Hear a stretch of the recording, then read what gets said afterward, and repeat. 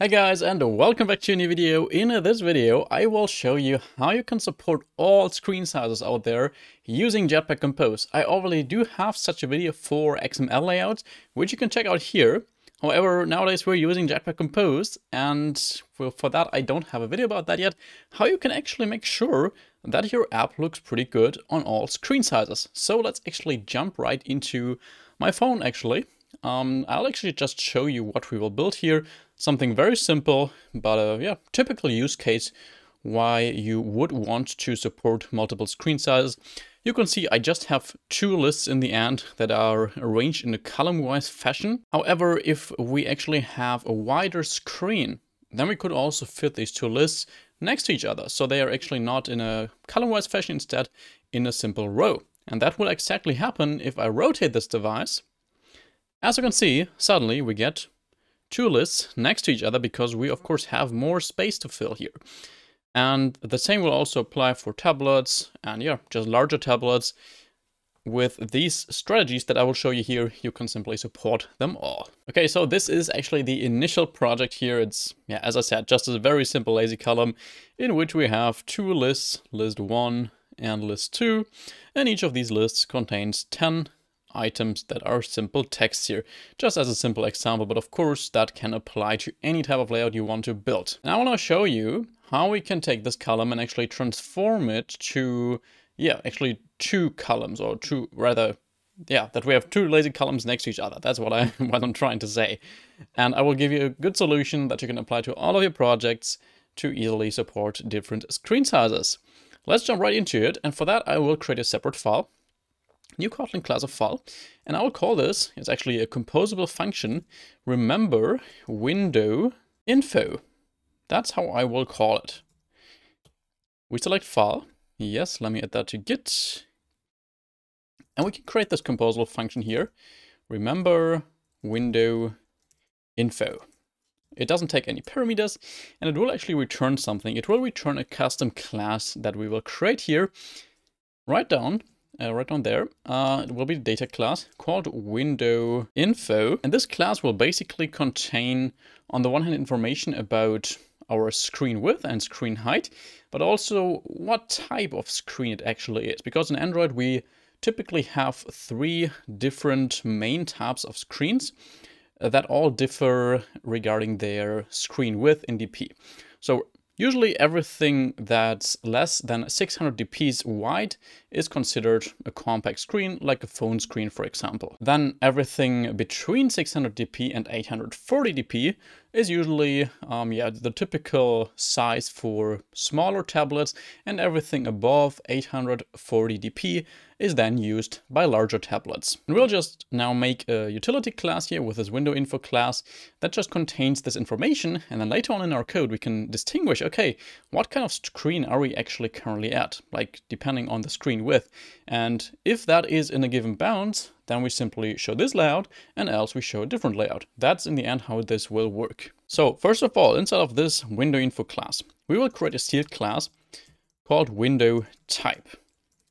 And we will have three different window types, exactly the types I just talked about. On the one hand, we have compact for, yeah, just small screens like phones. We have medium for smaller tablets, and not window info, window type.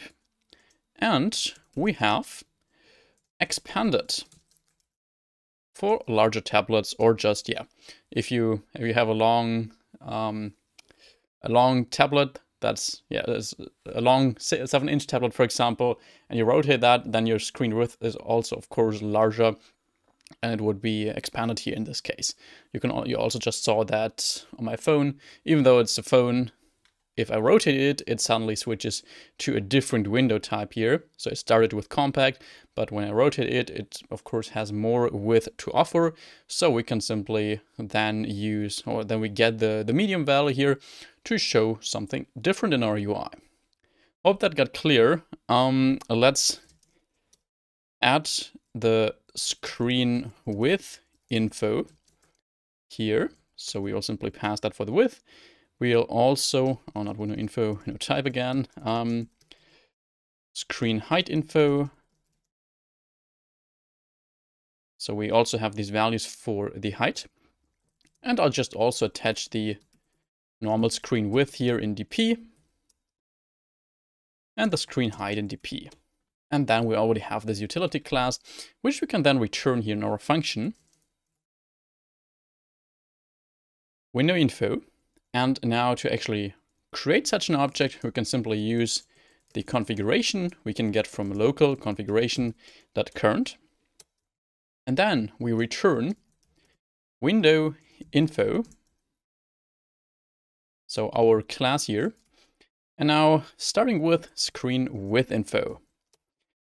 Want to set that equal to when that configuration screen width dp. So with this configuration, we now get access to the screen width in dp units. If that's less than 600, so as I said, if that's less than 600 dp, we want to return our compact class. We can duplicate this then. If it is actually less than 840 dp, we want to return medium. And else, we're on very large screens, we want to return expanded. And we can do pretty much the same thing for screen height info. Simply copying that one expression. Replacing this with screen height dp. Screen height dp as well.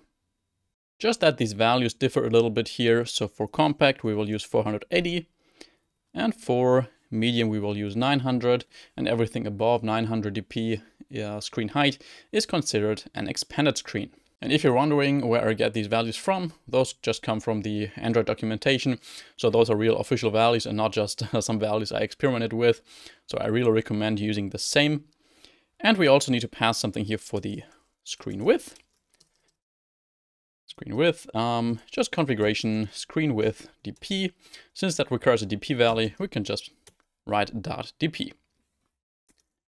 And finally, screen height, configuration, screen height dp, .dp.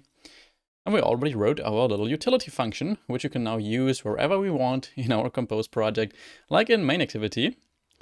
So here, above our lazy column, we will now get our window info using remember window info.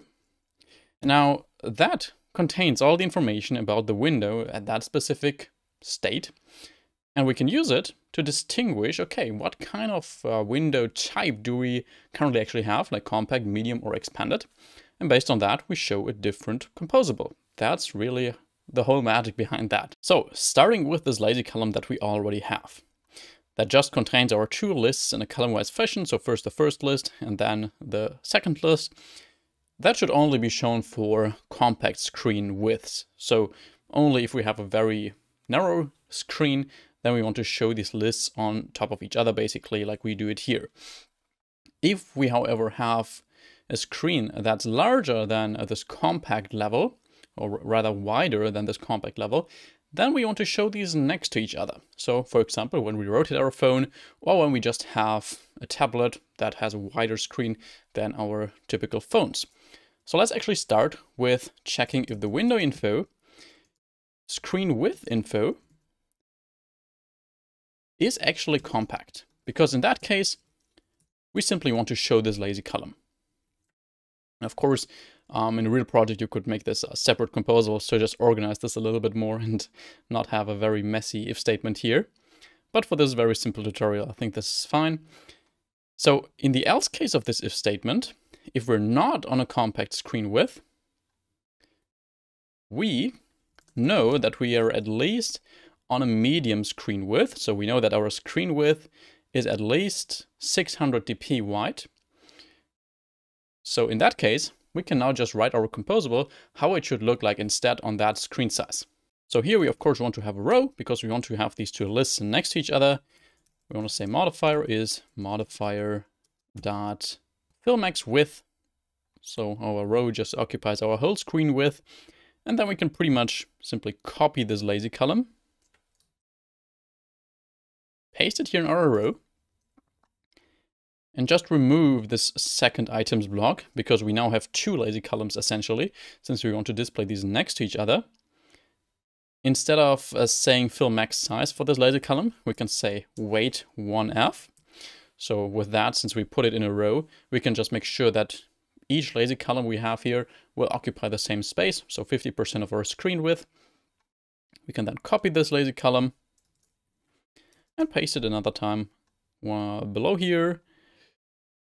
Fill max width, that's fine. Let's change the color here, this one to green again, so we can just distinguish between these lists a little bit easier. But that should already be it. And of course, with this window info class, you now have a much more fine-grained control. We have a very simple example here. We just check, okay, this is a compact screen width. Then we show this, else we just show the other type. But of course, you can check, depending on compact, what happens if it's medium, then you show something differently. Or if it's an expanded screen, you could even then show some other kind of layout here. However, for the simple tutorial here, I think this is fine and this helps you to get it. Let's launch this on my device here. This is not it yet. There we go. You can see in the compact view, it looks just like I showed you before. However, when I now rotate my device, then you can see these lists display next to each other very beautifully. Oops. Yeah, so very quick tutorial.